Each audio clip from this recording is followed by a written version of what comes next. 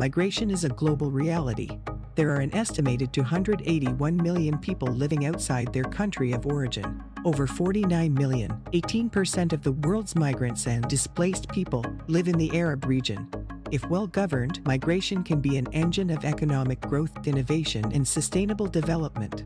In 2018, to strengthen international cooperation on migration and protect the well-being of migrants, the UN General Assembly adopted the first intergovernmentally negotiated agreement on migration, the Global Compact for Safe, Orderly, and Regular Migration.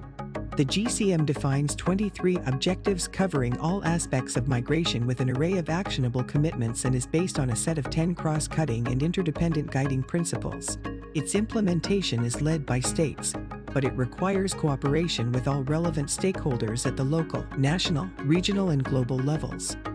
The GCM is deeply rooted in the 2030 Agenda for Sustainable Development. It recognizes that migration is a powerful driver of sustainable development for migrants and their communities.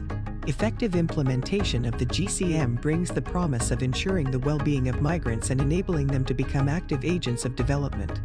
However, COVID-19 showed the vulnerabilities faced by migrants and the risk of being left behind, especially in times of crisis. But it also highlighted the important role that migrants play serving at the front line of the emergency.